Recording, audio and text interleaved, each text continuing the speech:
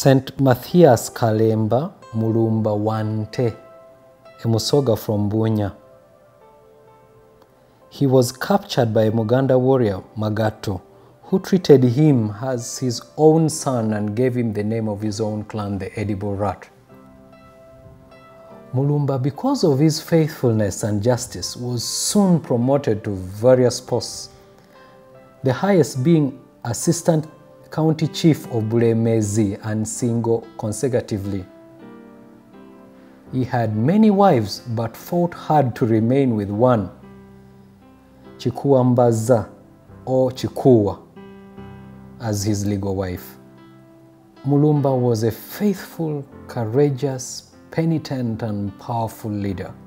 He died the most brutal and lingering death at Old Kampala from 27th to 30th May 1886.